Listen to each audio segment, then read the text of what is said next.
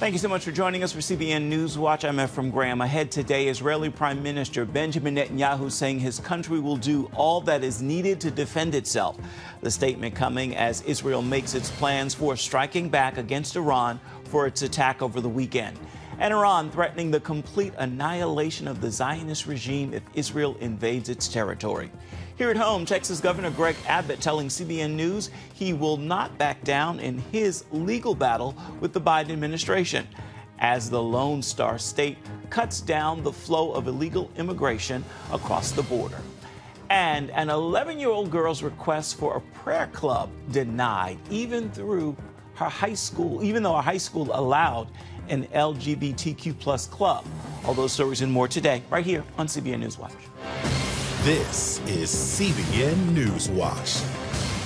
Let's begin this half hour in Israel, where the government is moving ahead with its plans to retaliate against Iran for its massive missile and drone attack over the weekend, even though plans for that Israeli response have been changing. Still, Israel's leadership is making it clear it will do whatever is needed to defend themselves. CBN's Julie Stahl brings us the story. She reports from Jerusalem. Israel's Prime Minister Benjamin Netanyahu says world leaders want the Jewish state to go easy in striking back at Iran after it attacked with more than 300 drones and missiles. But I want to make clear that we will make our own decisions and the state of Israel will do all that is needed to defend itself. Wednesday, Iran's president warned Israel will face a massive and harsh response for any invasion of its territory, threatening, quote, the complete annihilation of the Zionist regime. Israel says it will be ready. We are preparing ourselves for the next time, debriefing the mission and seeing how could we prepare ourselves for the next attack if it would come. After Israel's air defense forces destroyed 99% of incoming drones and missiles, Rabbi Yitzhak Adlerstein tells CBN News there's only one way to explain its tremendous success. We were all witness to nothing short of a miracle of biblical proportions. I think it's going to take a little while for the full effect of it, for the facts to set in. Israel is now facing another threat on the diplomatic front. Friday, the UN Security Council will hold a vote on a Palestinian request for full membership. That move, which could lead to recognition of a Palestinian state, is expected to be blocked by the U.S. Meanwhile, families of the Israeli hostages in Gaza got a boost when Time magazine named American-Israeli Rachel Goldberg-Polin as one of the top 100 most influential people in the world. Her 23-year-old son Hirsch was kidnapped and remains in Gaza. She told CBN News, "Hope in God is very important." My faith gives me tremendous hope. I don't know how I could do this without knowing that someone is in charge of this whole complicated, painful, difficult situation. Julie Stahl, CBN News, Jerusalem. Our CBN News Middle East Bureau Chief Chris Mitchell joins us now with more from Jerusalem. So, Chris, Netanyahu says Israel will do what's necessary to defend itself, but there are reports Israel held off on an immediate response to Iran after Netanyahu spoke with President Biden. What do you know about that and how Israel plans to strike Iran? Well, Ephraim, there's really a lot of reports out there right now since Israel hasn't responded right away or within a day or two after the attack last Saturday night and Sunday morning. And one of them is saying that the military actions by Israel had been planned, but quote-unquote diplomatic sensitivities won out. That could be referring to the phone call with President Biden. But some form of action against Iran, believe it's really just a matter of question of when, not of if. Another report says that Israeli attack may take place after the Passover holiday, which would give Israelis an opportunity to perhaps take a deep breath, relax, enjoy the holiday. It's a major family holiday over here and a religious one as well, celebrating the deliverance of the Israelites from their slavery in Egypt. And many Jews this year are seeing a connection between the threat of Egypt to the Jewish people more than 3,000 years ago and the threat of Iran today. And so they see a great significance by celebrating this celebration. And then it also starts next Monday evening and goes a week through April 30th. Chris, there is a report out of the Middle East that the U.S. will agree to an Israeli assault on the last Hamas stronghold in Rafah in return for not carrying out a large strike against Iran. What can you tell us about what we're hearing there? Well, that's one of the reports out there, Ephraim. It really shows you how far we've come in just a few days. A few days ago, Gaza and the potential operation in Rafah was dominating the headlines. Now the showdown with Iran is dominating the Middle East. So one possible scenario is that Israel is agreeing to a smaller response to Iran, then dealing with Rafah and with the permission or the green light of the United States, and dealing with Hamas. Remember, there's 4 battalions there by Hamas, the leaders of Hamas, and as well as likely all the hostages that are remaining, and then dealing with Hezbollah in the north, then dealing with Iran. But we don't know exactly, Ephraim, how Iran's going to respond, and may they interfere with those plans. One special ops friend of mine once told me, the enemy gets a vote too. So we'll have to watch and wait to see how things unfold. But also, as believers, we can watch and pray into the developments here in the region. Indeed. How are Israelis reacting to what happened over the weekend? Well, Ephraim, it's really, it's kind of funny in a sense. Somebody last night sent me a little meme. There was a circle on one of the circles. It was called the apocalypse, and that was pretty much what was going on Saturday night. With the drones coming, everyone thought, what is this going to mean to Israel? On the other side was a circle, and it said, going to work. So people had to wonder, we're looking at apocalypse Saturday night. Sunday morning, the question was, do I go to work? And it's exactly what many experience. I talked to a businessman this morning. It's actually what he was saying. So you go from a sense of doom to death and destruction. All of a sudden, the threat is over. Do I go to work? Really such a credible change. And as Rabbi Adlerstein say in our Julie's report, many people are explaining it as a miracle. At the moment, we're not hearing much about the war against Hamas after Iran's attack. Is Israel still making progress against Hamas in Gaza? Well, we do know in the last few days, Ephraim, the IDF carried out a number of airstrikes across the Gaza Strip and then also hitting dozens of terror targets, and they killed a senior Hamas official. The IDF also said today that the ground forces, they completed a raid on a Bet Hanun area. On the other hand, what people are saying here in Israel, these strikes came out as footage has come out of thousands of Gazans being on the beach, enjoying a day at the beach. And why that sparks criticism here in Israel is that the government's not doing enough, because in Gaza right now, there's 133 hostages still languishing in Hamas captivity. Israel is also constantly dealing with a threat from Hezbollah to the north. What is the latest on that front? Well, we know yesterday a Hezbollah drone strike wounded 14 soldiers and 4 civilians in a northern Israeli town. Hezbollah said it was revenge for an Israeli strike that killed 3 of its commanders, or 2 of its commanders. Now, there's been almost daily attacks in the north since October 8th. During that time, Hezbollah has killed 10 Israeli soldiers, 8 civilians. On the other side, Hezbollah has killed maybe about almost 280 members of the Hezbollah. So it's an ongoing debate. I mean, low-scale war going up, but we'll see how things unfold in the days to come. All right, always watching and waiting. Chris Mitchell, thank you so much for reporting from Jerusalem. We appreciate your insights, and we continue to pray for you and our entire team there in Israel. Coming up here at home, the battle over the border is now also a legal battle as Texas Governor Greg Abbott tells CBN News the number of migrants coming into his state has dropped dramatically because of the actions Texas is taking. Now he is involved in a court battle with the Biden administration over a new state law to fight illegal immigration. We're going to hear from him when we come back.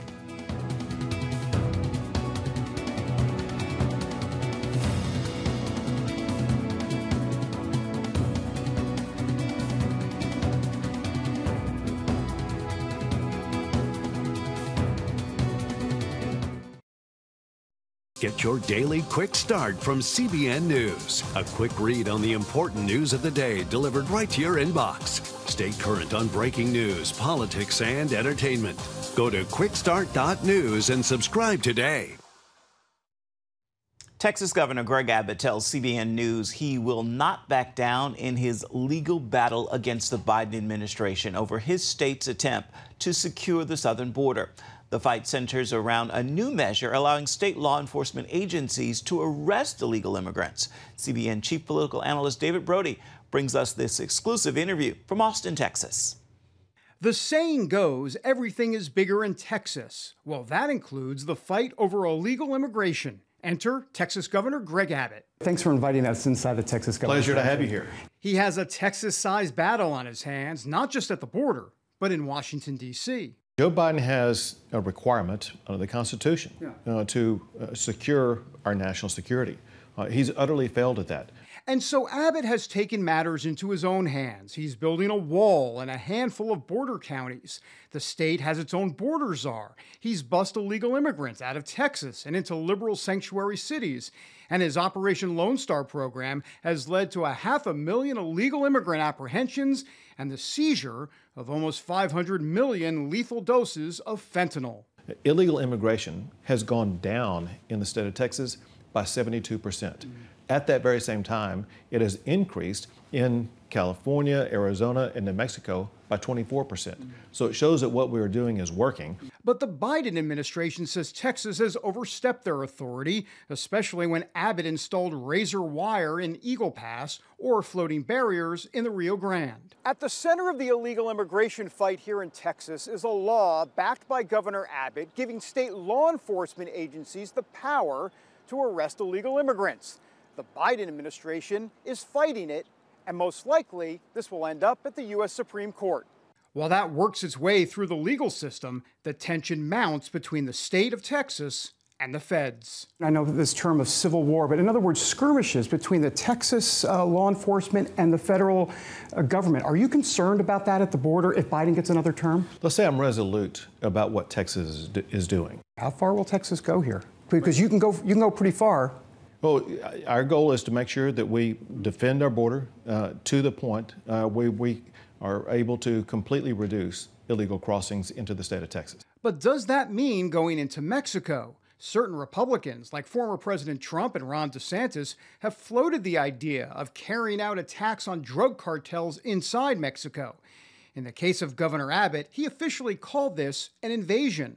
So according to Article 1, Section 10, Clause 3 of the Constitution, that means a state can engage in war if an invasion happens. Have you thought about, is it off the table that you would go and get rid of these drug cartels, certain ones within Mexico, actually going into Mexico?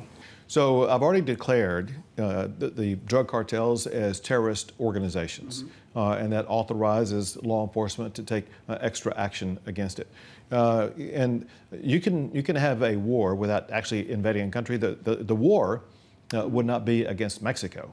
The war at this moment is here on the homeland, and one of Abbott's biggest and gravest concerns is those from the Middle East coming over that are on the terror watch list. Some of them are known, many are not. And just as much of a concern to Abbott are Chinese men of military age illegally entering the country. Last year, there were more than 24,000.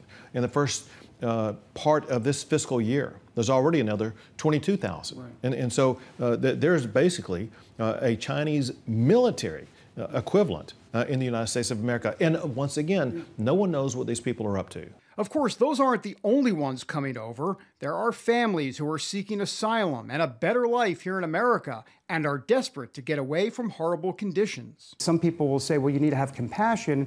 Others will say, well, wait, law and order, making sure there isn't chaos, is compassionate. Well, chaos obviously is not compassionate. Right.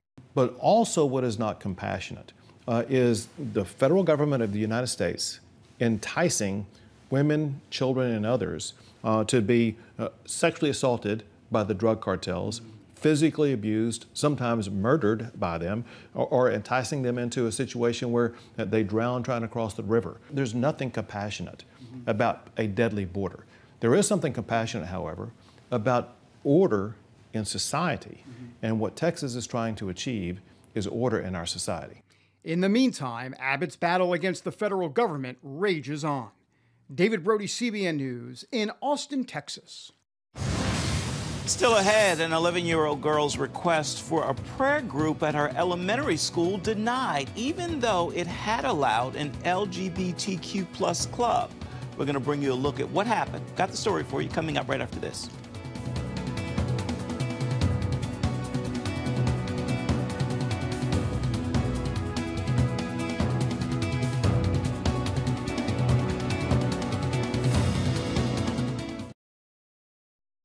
An 11-year-old girl in Washington State who was forbidden from starting a prayer club at her school says she only wanted to get together with like-minded students to support their community through the club.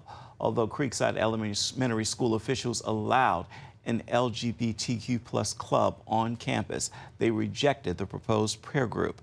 Appearing on this week's episode of The Global Lane, Campus Reform Education Fellow Ken Tashjy explains the club the girl suggested would have been an interfaith group. It wasn't a prayer group that was isolated or limited to one religion. This student's interest was to bring together students of varied backgrounds and varied faiths to discuss their faith, share their faiths, and to pray together.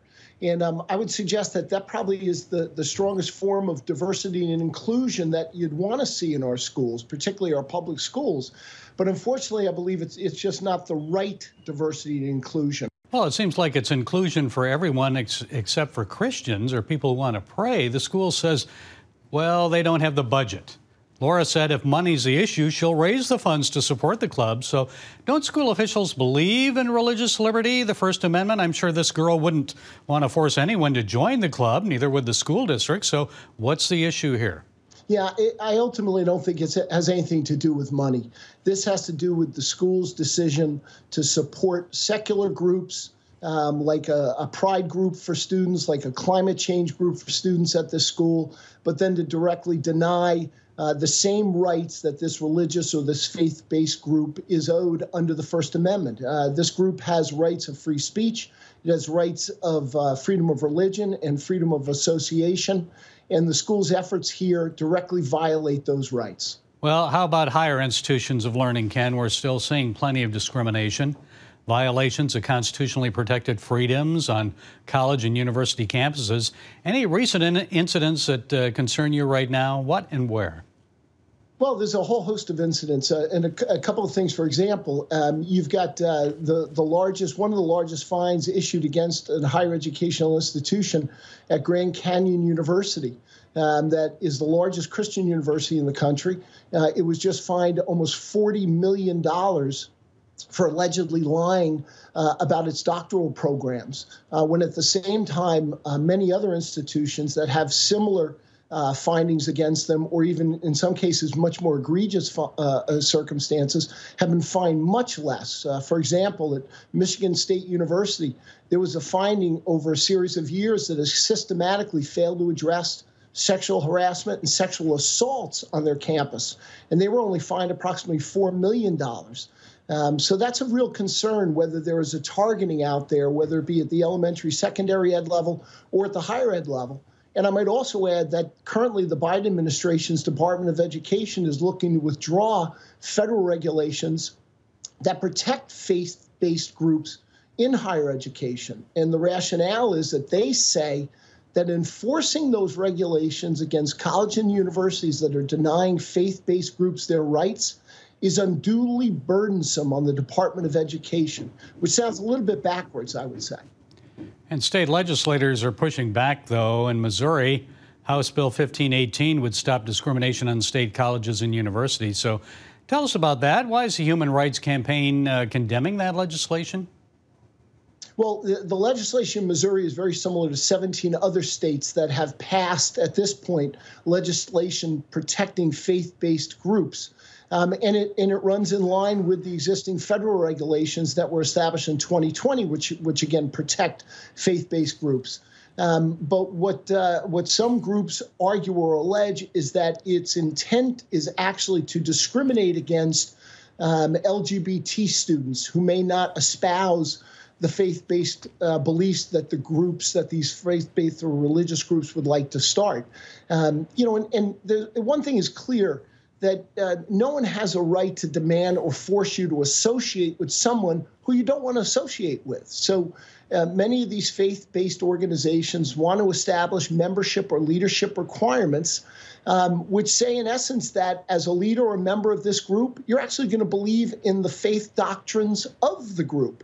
It doesn't sound like a particularly novel idea, but nonetheless, these are the claims that are made against faith-based groups to try to cancel them out on campus.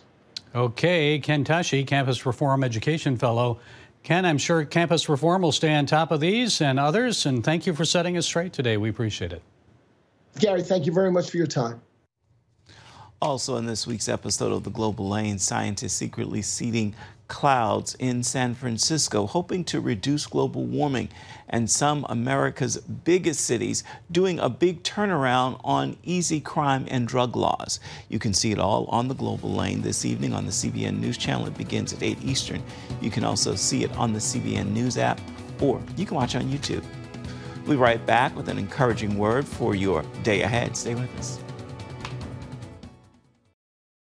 Download the CBN News app, 24/7 news from a Christian perspective at home or on the road. One place for all of your news. Breaking news alerts.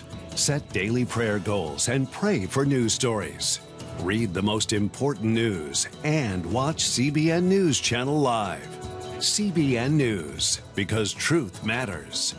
Go to cbnnewsapp.com to get the app today.